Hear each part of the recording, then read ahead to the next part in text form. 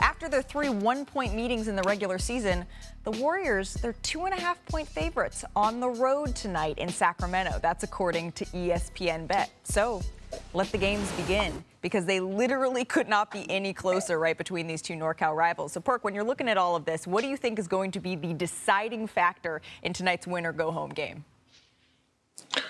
You know what? I'm looking at a matchup, and I'm looking at De'Aaron Fox. Without Malik Monk and Kevin Huerter, Malika Austin, he's going to have to be outstanding to get past Golden State. But I'm looking at a wing player, a guy that when the Warriors won the championship, some would say was the second best player on the floor, and Andrew Wiggins. And when I look at Andrew Wiggins and I'm looking at the size, okay, you're looking at 6'7", Andrew Wiggins is. You're looking at De'Aaron Fox being 6'3". Look at these clips right here. Andrew Wiggins staying connected, using his size, his athleticism to stay in front of Fox. Fox is really trying to get in his bag on this play. He cut him off on the baseline. Look at the contest of the jump shot. That's the contest that's saying, I'm going to make you miss and not hope you miss. Here go another clip right here.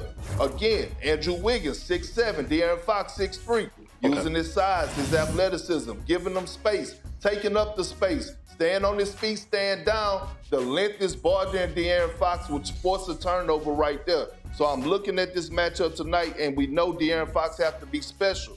37% field goal percentage the last 2 seasons. That's what Andrew Wiggins is holding De'Aaron Fox to when he's guarding him, or the closest defender. This is something to keep an eye on. Yeah, Perk, I love your pick. I think Wiggins is crucial in tonight's game. When you look at Monk being out and Huerter being out, the spacing for the Kings is not going to be there. That floor is going to shrink. Play-in is an extension of the playoffs, so we're going to get a little bit of that playoff basketball tonight.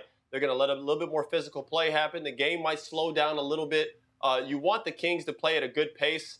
I think people really underestimate. I mean, Malika, when you went through those clips there, you saw crunch time. Malik Monk made a lot of those shots. It takes big shots for the Kings, and someone who probably was a favorite for Sixth Man of the Year still might win it. Obviously, Naz Reid, a couple other candidates are in that mix, but he is vital for their team, and Huerter provides spacing. With those guys out, you're going to need Mitchell and some of these other guys who you aren't really, I would say we don't classify them as traditional three-point shooters. That space is going to be tight. Wiggins is going to have an opportunity to really be aggressive and be a defender, knowing that he's going to have help behind us because he can. It's going to be a tough game for the Kings, and I don't think they can win without those two guys. I really don't. Reporter covering the Golden State Warriors, Kendra Andrews. Kendra, we know the stakes are high for Golden State tonight. What's their mindset heading in? Yeah, Malika, the Warriors just wrapped up shoot-around a little bit ago, and everyone seems to be in a good space. Stephen Curry went through his full shooting routine. He's looking and feeling good, and they're approaching tonight as if it's another Game 7. And Steph the other day said it's actually ironic that the play-in game is against the Kings because, Malika, we all remember that epic 7-game series from just about a year ago between these two teams in the same exact building. Steph said, we got the job done then, and we just have to repeat it now. We still believe that we can beat anybody on any given night. It just comes down to execution and getting the job done.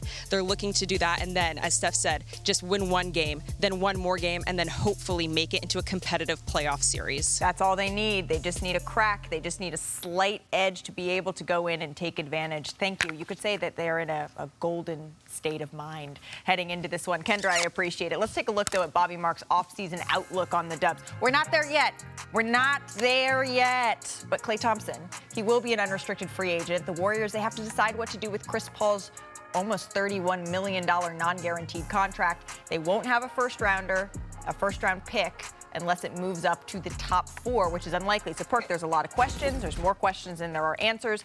I am firmly a member of the Don't Pour Dirt on the Dynasty. I'd rather be late to the party club that Brian Windhorst started. But you've been adamant in saying that this dynasty has been over. Do you think the Warriors will advance to the playoffs? And if they don't, what does the fallout look like in your mind?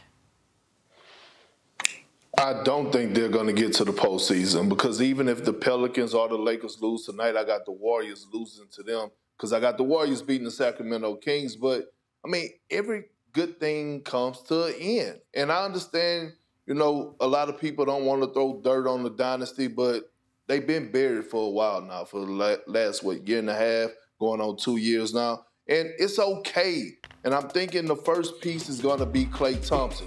I was the one that was real high on Klay being traded. I'm still on that.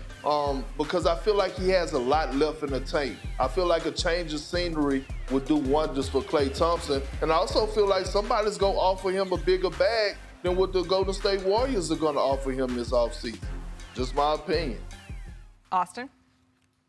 Yeah, I agree with Perk to multiple things. First, let's start with, I do believe that they'll beat the Sacramento Kings. Okay. Especially without, like we mentioned earlier, no Herter, no Monk. I see the Warriors getting that win, but I do not see them beating, whether it's the Lakers or Pelicans. I don't see them winning twice in a row and getting to the postseason, which then asks, the major question, do they rebuild? Do they go in a different direction? In my eyes, as long as Steph Curry is there, they're going to continue to try to build around him as he has these primal years. You can't trade him without having your house burned down or your block lit up. So that's just what it's going to be. So as long as Steph's going to be there, you got to build around him in his last prime years. Klay will get a bag to go somewhere else, though. And if they don't even get into the playoffs this year, I would look to probably move off of him and go in a different direction. But it all starts with the play-in tournament tonight.